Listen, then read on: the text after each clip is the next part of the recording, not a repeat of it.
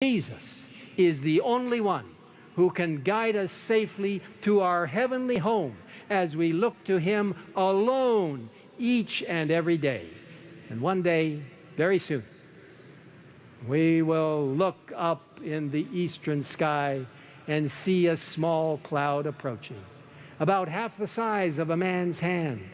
We will realize it is the second coming of Christ, and that cloud will get brighter and brighter and larger, all of heaven poured out for this climactic event, and in the middle of that cloud we will see Jesus.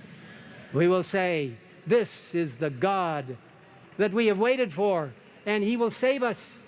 And Jesus will look down and say, "Well done, good and faithful servants. Enter into the joy of your Lord." And we will ascend to heaven together.